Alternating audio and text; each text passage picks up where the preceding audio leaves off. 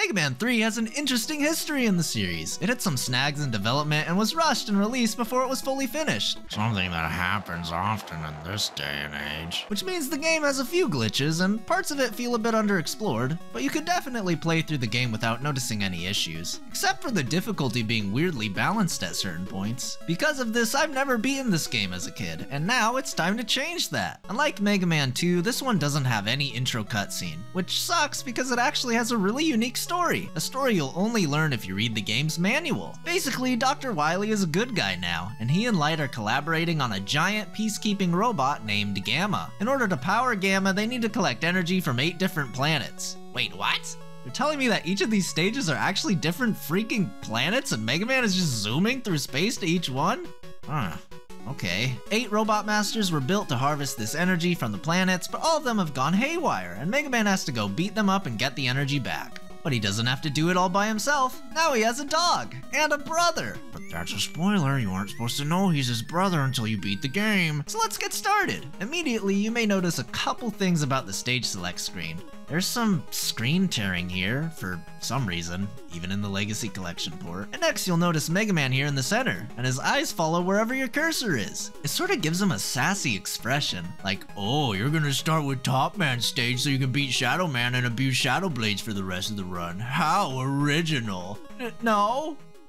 Yes. Planet Top Man is pretty sick. It seems like the main export is some kind of leafy green plant. Oh shit, we made it to Top Man. Wait, that's definitely a Top Man, but it's not Top Man. My favorite part about Mega Man 3 is it's the first game where you can slide.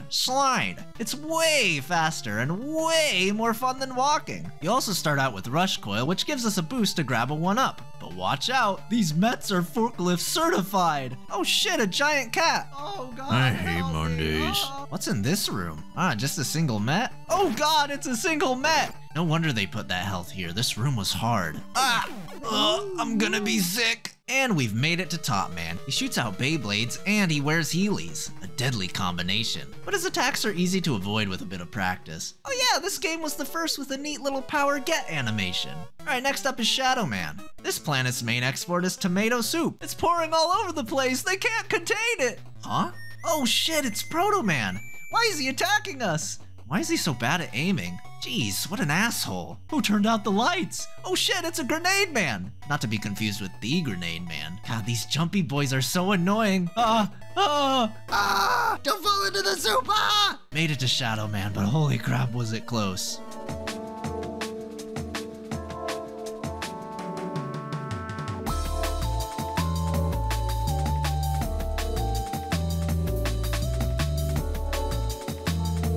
He actually has a lot of crazy jutsu and ninja techniques that make him super hard to beat with just the Buster. But with Top Spin, he's pretty easy. As long as the game doesn't glitch out and delete all your weapon energy. I hit him 4 times and it costs this much energy. Sounds about right. The weaknesses get a little complicated in Mega Man 3, and I don't remember who's weak to Shadow Blade. But let's just go to Snake Man next. Snake Planet appears to be made out of giant snakes, and their main export is snakes. Little snakes, big snakes. If you've ever seen a snake or owned a pet snake, chances are it's from Snake Planet. It's a pretty nice place, except for these freaking pole vaulting bastards. God, they're so annoying. We get it, you're real athletic. Is that a gachapon? Oh sweet, an E-Tank! I'm not actually sure if you can clear this pit with just your jump, and I don't want to risk it. This level transitions in a really interesting way. From oops, all snakes, up into clouds made by these smokestacks. And there are these little smoke clouds that are actually missiles. They're pretty harmless as long as you don't shoot them. And we make it to Snake Man. Turns out he's not weak to Shadow Blade, but is a bit better than the Buster. He's a little slippery and slithers all over the place, but after learning how to avoid him, we beat him. Up next is Gemini Man. This is the first stage that actually looks like a different planet, complete with aliens, but you could also mistake it for an ice level. Oh shit, Proto Man's back to kick our ass again. Oh wait, no, he helped us this time. This is actually some really good foreshadowing for an NES game. It's like, wow, maybe he's not so bad after all. But on the flip side, imagine if we came to Gemini Man stage before Shadow Man stage. Oh hey, that guy's back to help us get through this door. Oh, he's got a gun, what the fuck? Anyway, I bet there's something past this pit. Oh, Nah, that must be a different game. These egg sections are kinda creepy. You shoot these eggs and tadpoles come out, and then you gotta shoot them too. The path through this level is paved with the corpses of unborn children. Need to use Rush Coil to break through these eggs, cancel this guy's Club Penguin membership, and use Rush Marine for this water part. The Rush Marine sections are probably my favorite parts of this game. It's a shame there's only like 3 of them. And we made it a Gemini Man! Sorry, Gemini Men. Plural. Ah! Throw enough snakes to eat his clone and he's done for. Okay, next is Needle Man. That's weird. The manual refers to all these as uncharted planets. So like, why is there a city here? Was this place already colonized by aliens? Are we just stealing their resources to power Gamma? This looks pretty empty. Ah! You won't get me this time. Hey look, I'm a Smash Bros player. Use Shadow Blade to kill this camper for an E-Tank, and sliding makes it a lot easier to deal with these big jumpy enemies. Wish I had that back in Mega Man 1. And we made it to Needle Man. He's weak to Gemini Laser. When it hits. But eventually we get him. Okay, Sparkman's next. This planet's main export is sick beats because good lord, Sparkman's theme is an absolute banger. And they probably make some electricity here too. Yeah, that makes sense. It's just a shame how much trash they produce in this level though. Spark Planet is looking like Earth from Wally. This platforming section is really difficult. Ooh, whoa, that was close. I might be stuck here for a while. If I didn't have a cool flying dog, let's go! Man, Rush is such a good boy. Kinda makes me wanna get a dog. Hey, Doc? Can I get a dog? A dog? Why? What for? I don't know. Emotional support? Pretty good reason, in my opinion. I'm not sure, guy. That's another variable, and we're already on thin ice for funding as it is. Okay. Sorry, guys. The doc said no. We're just gonna have to live vicariously through Mega Man and his super cool flying dog. I kind of forgot what Sparkman is weak to, so I spent half the fight spamming him with needle cannons before deleting him with my Demon Wind Shuriken! Okay, Magnet Man is next. It's interesting how these flying magnet robots pull you up, but aren't constantly pulling themselves into the ground, since it's also made of metal. Those little propellers must be really freaking strong. Oh crap, Proto Man's back. Friendly? Not friendly. Well, he's still pretty easy to dodge. You'd have to be an idiot to get hit by him. Hey, it's the disappearing block level of the game. A rush coil lets us bypass part of it. It's a little tricky with this magnet trying to suck us though. At least you don't have to do it over a pit like in Heatman's level. Nah, fuck this. Nope, not dealing with it. And it's time for Magnet Man. Oh no, he's going Super Saiyan. Thank goodness he's weak to Spark Shock. There's gotta be some use for this weapon, right? And the last robot is Hard Man. That's what your mom calls me when she... Hard Man's planet is where they filmed the Bee movie. The bees won. No humans, no plant life, there is only bees. All that's left of the humans are these monkeys. Monkey. Gotta make it past some more forklift drivers to get an E-Tank, run past this room full of crocodile traps and more bees, and... oh, it's just Proto Man again. Wait, the room isn't flat. He can actually shoot me. We managed to beat him and make it to Hard Man. God damn, he's thick. He's so thick that he stuns you when he hits the ground, even if you're in the air for some reason. He's no problem with Magnet Missile though. Okay, it's on to the final level. Wait, huh? Who are these evil smug bastards? Question mark? Oh, please tell me I'm not in another creepypasta. Oh sick, Needleman's level is at night now. Aside from just a scenery change, these levels are significantly harder than the original, and the Doc robot bosses within them copy the patterns of previous robot masters from Mega Man 2. Like this one is, oh shit, it's Airman! Everything's the same, but we don't have Leaf Shield to delete him in one cycle. But turns out he's weak to electricity, like some kind of pocket monster. Moving on to a pretty infamous section of the game, only made passable by Rush Jet. If you happen to die, these energy capsules don't come back, so you've only got one chance to make it through. So yeah, I'm gonna use an E-Tank here just to be safe. Then we gotta fight a big Met. Man, there are actually a ton of Mets here. You know who loves Mets? Dr. Wily. He's a good guy now, I'm sure he's not behind all this. And then we make it to Doc Crash Man. Thank goodness Mega Man 2 is fresh in my mind. I remember all of these guys' patterns, just gotta figure out what their weakness is. Not Magnet Missile. Topspin works, but at what cost? Gemini Laser? Definitely not. Oh, I just gotta punch him. I feel like a lot of people would be weak to that. On to Sparkman Stage, Part 2. There's a lot more enemies, and you pretty much need Shadow Blade to take care of them. And there's also a bunch of spinny platforms to mess with your jumps. Next is Doc Metal Man. Oh, he's weak to Magnet Missile, because he's made of metal. Well, I mean, come to think of it, they're kinda all made of metal, so gotta carefully fall down this spike pit all the way to floor B10. This game's about to be B10. Get it? Like beaten, but B. Shut up! Make it past the trash room and we're at Doc Quickman. Holy shit, he hits hard! I think he's weak to Gemini laser, but of course he's Quickman, so it's even harder to hit. I knew ahead of time that the Doc robots were really hard. They're what kept me from beating the game as a kid, so I made sure to save a bunch of E-tanks this time. Thanks to that, we beat him. On to Gemini Man Part 2. There's even more alien activity, and all the penguins are gone. Okay, there's definitely something past the pit this time. Oh man, kill a couple hundred more innocent tadpole children, and then we make it to Doc Flashman. He's bigger and hits way harder than Flashman, but for some reason he can only stop time for like a second. And here's another Rush Marine section. I'm telling you, these are so much fun, but this one literally only lasts 9 seconds. Like, what the hell? We're almost there and I'm out of lives. Probably should have gotten a game over to reset them earlier, but instead I'll just sit here for a bit and farm some bug boys.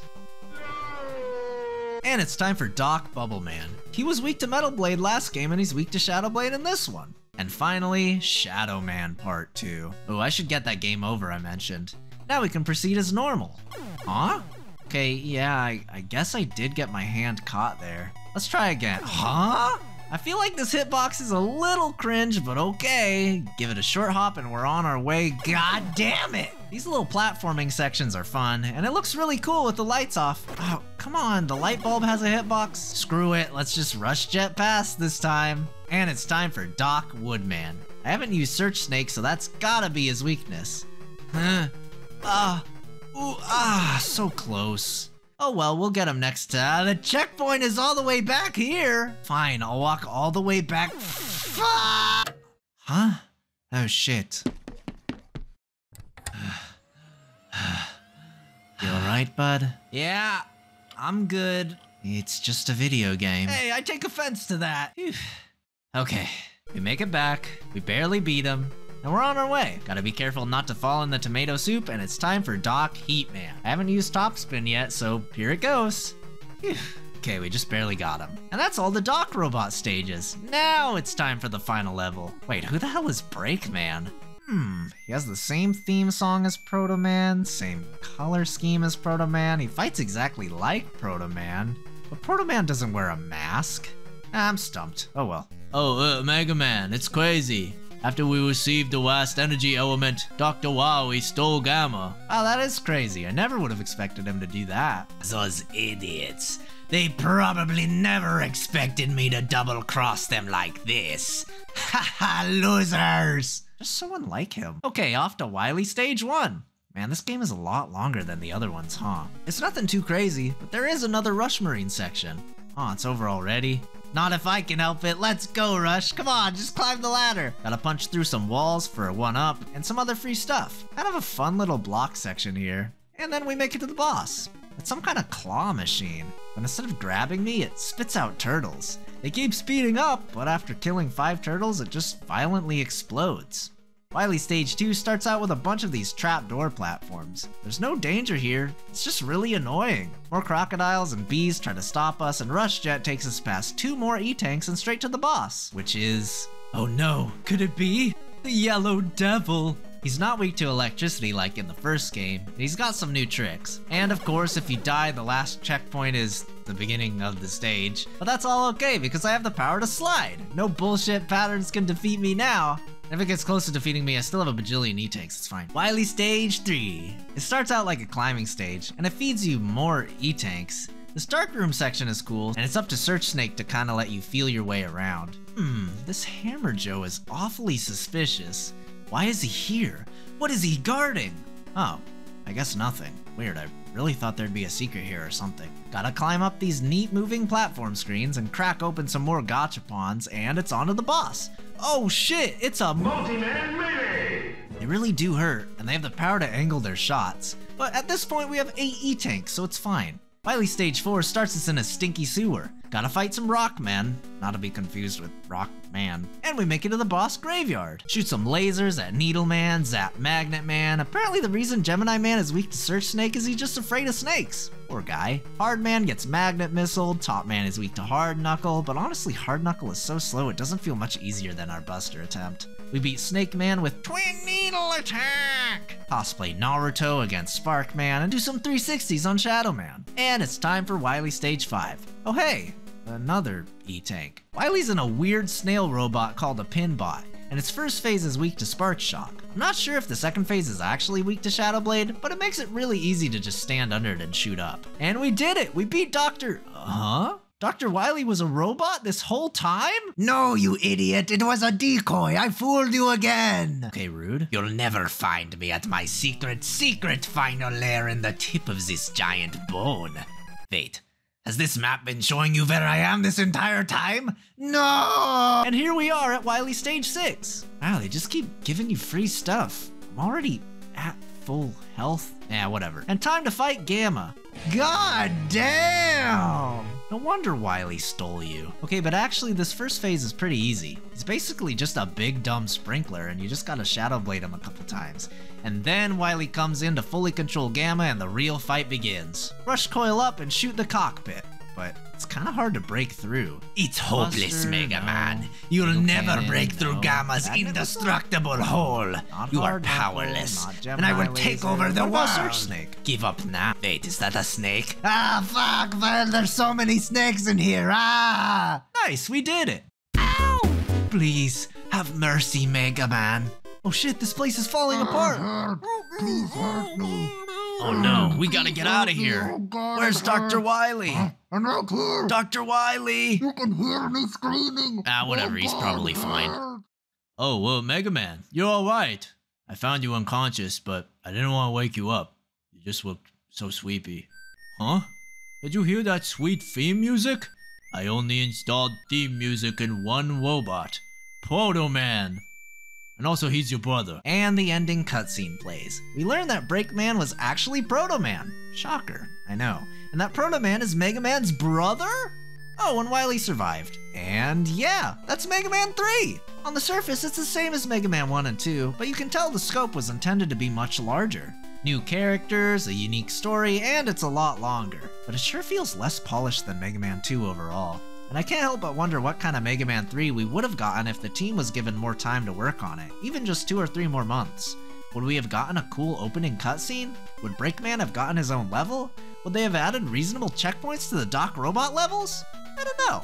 Either way, the Mega Man 3 we got is the Mega Man 3 we get. It's not my favorite in the series, but I still wouldn't change a thing. I think it's perfect the way it is. Unfinished, but perfect. Kinda like you and me. Not fully realized creations, but we're still great, just the way we are.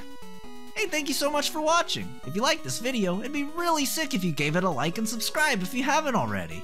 We recently hit 1,000 subs, and I really just wanted to thank you for all the support, especially all the great comments you guys are leaving me. Can't reply to them all, but I do read every one of them, and I truly appreciate it. Anyways, you guys are freaking awesome, so thank you again, and I'll see you soon for Mega Man 4.